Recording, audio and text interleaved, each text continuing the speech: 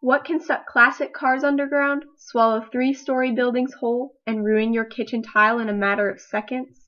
The answer is a sinkhole. A sinkhole is a deep, rounded depression in the ground caused by water deteriorating Earth's surface layers and causing them to collapse. They can range from a few meters to hundreds of meters in both width and depth. They usually occur in areas where surface layers are composed of water-soluble rocks and minerals.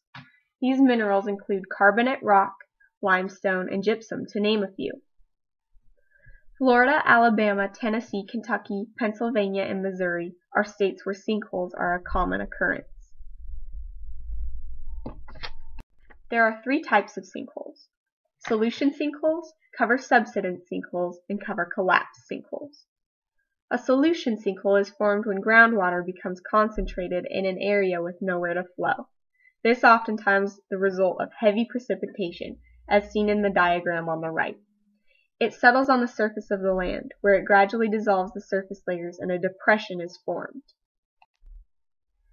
A cover subsidence sinkhole is formed when a layer of silt covers the bedrock. As shown in the diagram, silt sifts through the crevices eroded in the bedrock. As the silt moves, it erodes minerals along the way.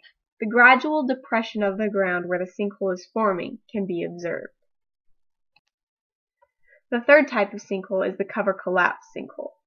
These are formed when underground reservoirs contain acidic water and deteriorate the bedrock from the inside out. A cavern is formed under the surface layer. This is not visible from the top. The land above eventually becomes too weak to support itself or surrounding structures and will collapse. This type of sinkhole has been known to cause tragedy and can be very dangerous.